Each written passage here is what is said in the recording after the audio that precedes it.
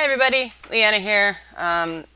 Desperately trying to get decent audio and practical headroom in a YouTube video shot by myself at home. Still failing, but yeah.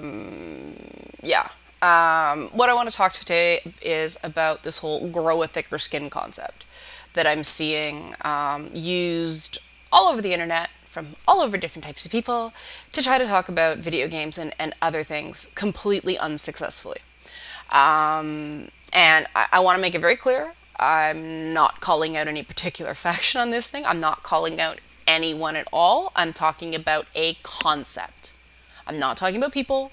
I'm talking about a concept. And there's different words, there's different versions of this grow a thicker skin thing. Some people go, I don't care about your feels a lot. The left uses it, the right uses it, radical feminists use it, anonymous shit posters use it. Everybody uses this device. And what it comes down to is the minute someone does the grow a thicker skin thing to me, that tells me that this is not a person who is interested in constructive, meaningful debate online. They don't care about the effectiveness of the feedback process, because effective criticism is criticism that's provided in a way that the person being criticized can take it in and process it without having very human emotions hijack the process and have them go on the defensive and not listen to a freaking word you're saying because they're too busy figuring out 16,000 ways you're an asshole. If somebody thinks you're an asshole, they're not going to listen to you. So if you actually want to enact change in the gaming industry and not just bully someone into changing something because you told them to, not because they realized it was a right thing to do, well, you have to take the grow a thicker skin concept out of your lexicon. It's just not a good tool. It's not a good way to talk about how to make video games better or how to keep the good stuff in video games or how to make video games better for you. And I mean, that's really what most people talk about when they talk about making games better. It's how can video games include me better? Because we all come from our own lenses, and that's why we have a lot of discussions about things. And I'm not a big fan of insisting that certain things be requirements in a game. I mean, to me, there's no shortcut to diversity in video games. In order to get more diverse stories, you need more diverse people working in games. You can't have a meaningful story about, God, I don't know, anybody who's not, a white, straight, cisgendered male, if that's who's making games. I mean, that's the perspective that people can only really be experts on their own perspective, right? So, and I mean, some people do very, very good jobs of empathizing with people who are not of their group. I mean, if you've grown up in a particular community, even though you may not look like it, you have more understanding of it. But people can only tell their stories. You have to be a really good writer to be able to do anything else. And then it's that I think what it actually comes down to is the more inherent opportunities you have in your own story, the harder it is for you to relate to struggles other people may have because you have no concept of that experience. I mean, and this is just my personal, anecdotal stuff. People who have struggled understand struggle. And they're able to understand struggles of a different type. If it didn't let it beat them. I find that some of the people who are the most, and that's Binky struggling to break my house. I find that people who gave up are the most judgmental of other people. They get bitter and they don't want to try to be nice because for whatever reason, something knocked them down in life and they couldn't get back up. The rest of us would like to be able to get back up once we get hit. And then there's this phenomenon of the internet never forgets. And some asshole is going to come back and find a tweet you wrote 2 years ago and spread that all around with no date on it. So people don't know when it happened, and I don't care who that's done to, even if I don't like the person. I don't like that tactic. That's not a good tactic. People change, people evolve, and we're not going to get a more diverse landscape if everybody's scared. We're just not. The more intimidated people feel, the more tribal they become. And the more under siege somebody is, the more likely they're going to lock it down and stick to people of their own opinions. And that's what's happening now. Everything's partisan. People are rewarding stuff they agree with, not stuff that's well argued or well made. Most people can't tell a good article from a bad article. People say things are well researched that really aren't. There was no research done on them at all, and it always makes me laugh because I know the process, and then critics go, it's very well researched. Well, no, it's really not. It just agreed with their bias. It confirmed their bias, and that's what makes a well-researched piece of anything now. But I mean, we're stuck in a death spiral in gaming right now in terms to gaming culture. Everybody's just tearing themselves apart online, and even if you don't want to talk about it, you say something that's even remotely connected to some beef some faction has with another faction, and you get hauled in. And the decision you have then is, do I just shut this person down who clearly cares a whole lot? They're carrying through anger, but they still care. Do I shut that person down for my own sense of self-preservation, because we know that engaging in the culture war right now, unless you've got a fairly safe job at a certain number of at certain websites and hold a certain set of views,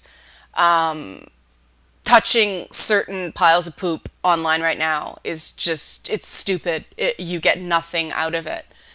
But then I know people feel upset because they got mass blocked from things and they didn't do anything wrong, or they didn't think they did anything wrong, and nobody took the time to talk to them and try to go, look, this is the impact you had. And of course, why don't we talk about impact? Because the default response is grow a thicker skin, or I don't care about your feelings.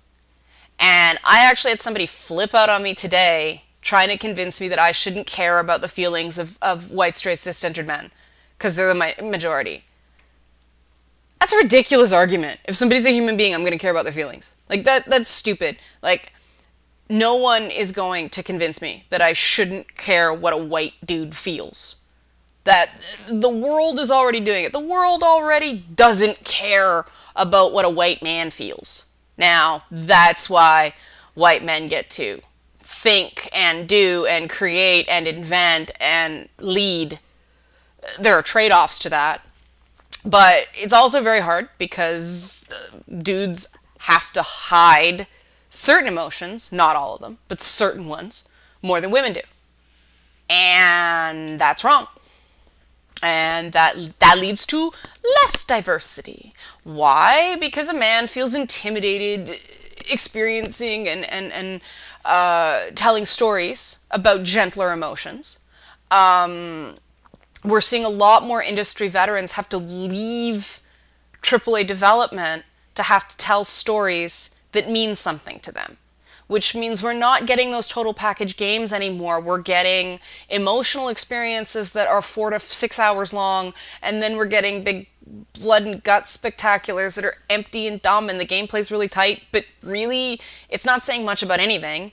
And then you're getting companies that make games that would be total packages in that way, but they're buggy as crap. We're not getting quality out of our current system that has been it hinges on the suck it up buttercup principle. Companies are getting more and more secretive. They're making less and less meaningful marketing so that people like me can go through it and kind of look at it and go, well, this is what I'm seeing here, and this is what I'm seeing here, and these are my predictions based on that. The advanced stuff we get from games now is almost useless as predictive tools because they're movies. The number of games that go to market without any playable demo at a major show is ridiculous now. These are games, not movies. Would you buy a car without test driving it? No. So why are these things not playable? Well, they're putting multiplayer demos direct to consumer, but multiplayer is not campaign. We can't get a sense of how the mechanics flow. We can't get a sense of how the story is constructed, how the world is built, anything like that through multiplayer. Multiplayer is strangling any other game. And there again, if you're not willing to deal with abuse until you can hit that, that mute button, multiplayer gaming is not accessible to you. There are plenty of us who want a decent single-player experience because we get insulted for a living, and we'd love to be able to play multiplayer stuff, but we don't like the culture surrounding it. It's not that we can't handle it. We don't like it. It's not our idea of a good time. I don't like seeing another person intentionally demeaned. I don't care who they are. I don't care who they are. I don't care if I disagree with them on anything. If I see somebody deliberately being dehumanized, I'm going to reach out to that person, because that's what I think needs to happen to create better product and start creating jobs again and start getting people working. Because now we've got this this economy of disposable humanity. It's all shareholders that are benefiting. Companies are profitable. Companies are making money. They're still cutting jobs. Why? Because the shareholders need their dividends before anybody else gets paid. Grow a thicker skin, workers. That's just the way the economy works. No, we shouldn't. Corporations basically have the right to vote through their dollar now, and they have no responsibility for creating jobs for the workforce. That's crazy. That's crazy. That's crazy. But if you identify as a progressive, or if you identify as any sort of designation that is about treating people better, at least on paper, you get lumped in with the most lunatic fringe of a movement that is out there to hurt people. I'll fully admit it. I am, I'm an anti-stigma advocate, and that puts me in a lot of, intersected spheres. But I see people out there just trying to cover up their own bad behavior, claiming they're being stigmatized. You see it. And, disability advocacy gets around that with a concept called the dignity of risk. And I think that's something we really need to bring into gaming. And I'm going to look up dignity of risk so I don't botch it, because my friend Todd will kill me if I do. Not a real kill me, not a credible threat, not a real threat. I'm just figure of speech. Oh my God. But I'm going to look up dignity of risk, independent living principles is a disability thing that I should have memorized, but I don't, because I have a bunch of game junk in my head instead. But what it basically is the idea that even if somebody has a mental illness or a physical disability, they're still responsible for what they do. That's what comes down to it. Dignity of risk means respecting each individual's autonomy and self-determination, or dignity, to make choices for himself or herself. The concept means that all adults have the right to make their own choices about their health and care, even if healthcare professionals believe these choices endanger a person's health or longevity. And that basically means that people can make choices that are bad. And what a anti-stigma advocate has to do is go, okay, here are the predictable outcomes of various decisions here. Now that I've given you the outcomes, I am treating you like an adult and allowing you to make a choice I may not agree with. That's the basic principle there. And I think we can apply this to gaming as well. That, if you write a blog airing your dirty laundry about a relationship, there's going to be a predictable blowback. However, if you do things that make someone upset enough to write a blog about your personal activities, there are going to be consequences of that too, because whether you deserved the outpouring of hate or not, there's a reasonable expectation that people are not going to behave logically or ethically when they're extremely upset. And that's the gap in accountability that led to, 5 months now, 6 months now, of people tearing each other apart online. And the accountability for that has been completely overblown in some places, not recognized enough in others. And that's really frustrating to me, because I'm looking at this and going, talking about accountability for your own actions is something that's really, really important for everything. I'm obviously not just games. It's really important. And I am so anti-slut shaming, it's not even funny. That's not what anything's about here. It's about, are you owning your shit?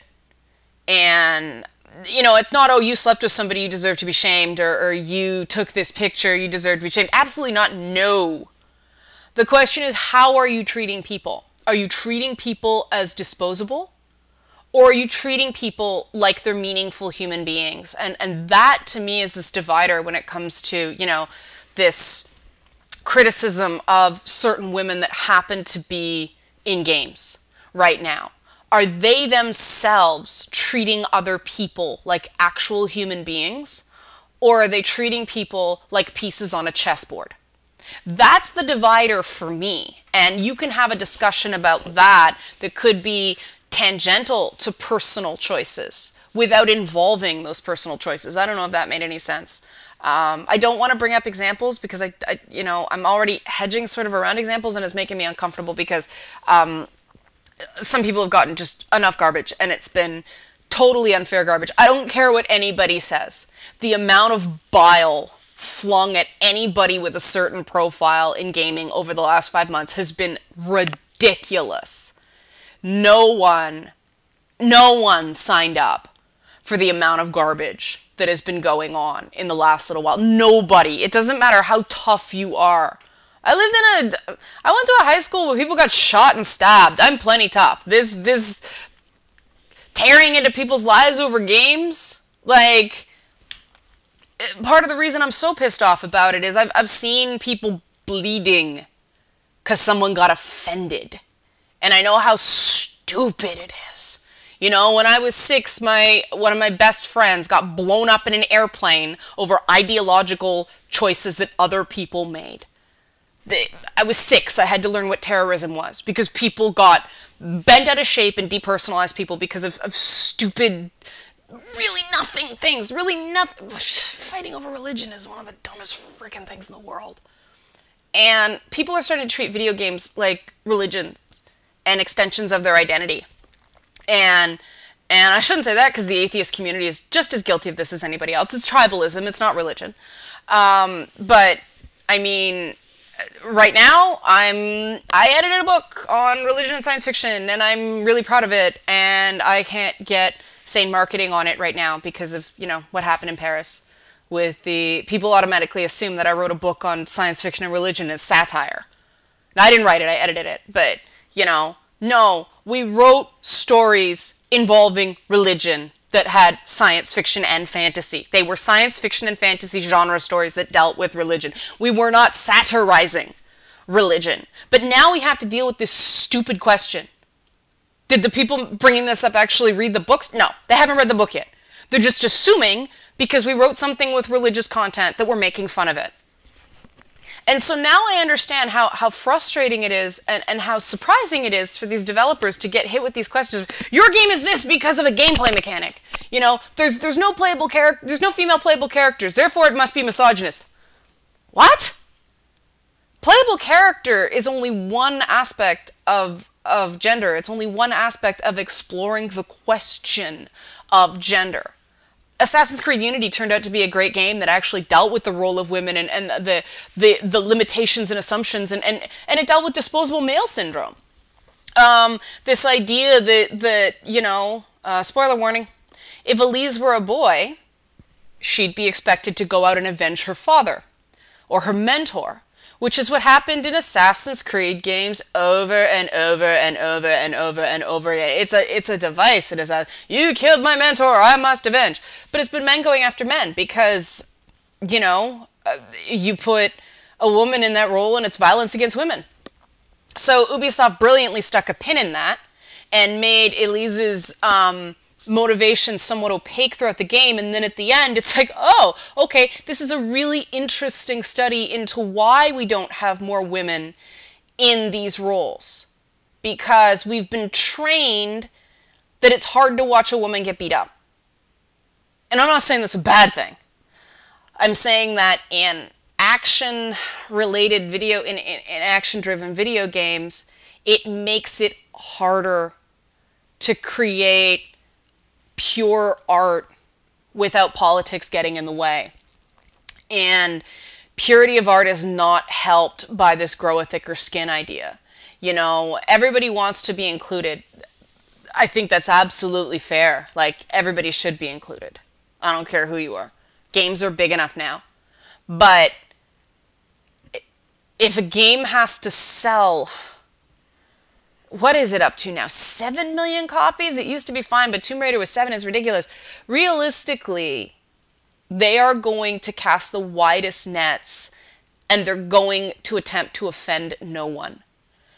And I'm not saying that's right. I think that's incredibly cowardly. I think we got to lower the sales requirements on AAA games so they can start being less pablum stories. But, I mean, I think 3 million is a good number, but I know that's not enough at current prices versus budgets. I mean, it's an intractable problem, and expecting these big leaps in social justice advocacy under that model, it's just... In a perfect world, I'd get a unicorn too, right? I mean, some try. Some companies try. It's never enough. I mean, when BioWare got accused of being transphobic, I was like, are you kidding me? Inquisition, because one character made a comment about a trans man being a woman, or a he, she, or something. I don't even remember the comment, because it's like, this is from one character. That character's stupid. I don't agree with this character's assessment, and the game's not telling me I have to. I'm good. But people are sensitive, and I get that this is a very sensitive issue. However, we gotta be realistic, and we gotta start talking to people in ways that are like, did you consider this? Instead of starting with an accusation, you open up with an accusation, somebody's not gonna listen to you. Because it's like, well, you're jumping to a conclusion about me. Why should I listen to you? You're one of these grow a thicker skin types? Well, grow a thicker skin. You came at me with an accusation, I'm not talking to you. Bye-bye. That's what it is. And this idea that people should be able to come at somebody with no accountability for their own behavior as long as they don't actually threaten violence against them. It's not about that. It's not about threatening violence. It's not about whether I'm going to be harmed. You know, 99 times out of 100, no one's going to be actually dangerous, even if they say something stupid about wanting my head on a pike or I should be silenced. What it is there's absolutely no rational reason for me to try to continue on a conversation with these people. These people have dehumanized me. There's a high likelihood they're not going to listen to anything I'm saying. They just want blood. And when people just want blood, they're not going to be satisfied with anything but blood. Period. That's it. You know, I have tried to talk down people like that. Sometimes it works, but it only works in a minority of circumstances. I've spent the last 4 months recognizing that some people just want to yell at me because I'm somebody who writes about games who will let them yell at me. So they yell at me. They tell me off, and they call me a whole bunch of rotten names, and they say I have saggy tits and that I'm fat, and things that have nothing to do with my ability to write and analyze games, you know? But I'm there. I'm an easy punching bag. But that's when I just kind of go, when somebody opens up that way, or when somebody's like, you're a misandrist. Well, mute.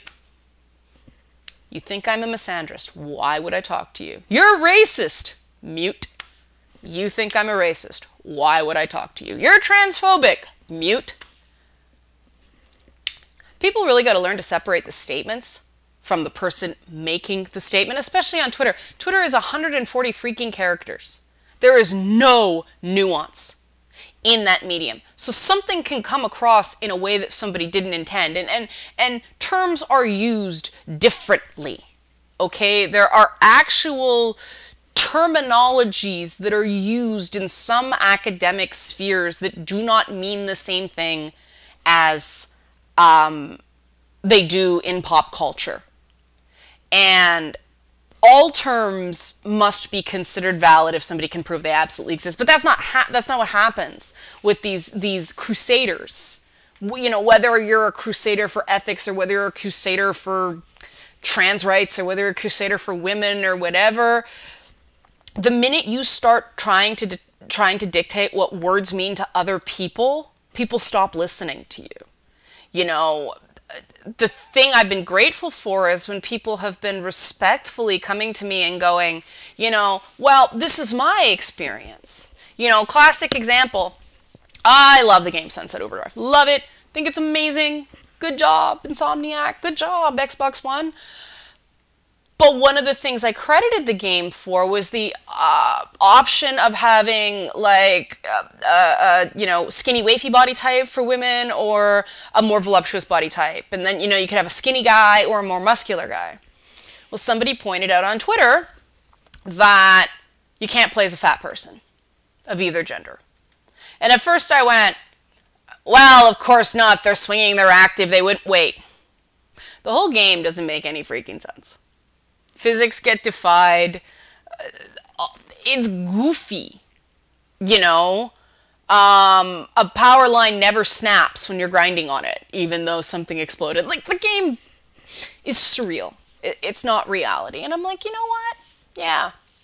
Yeah, overweight people should be able to play as themselves in a game with character customization that is not super realistic. That's right.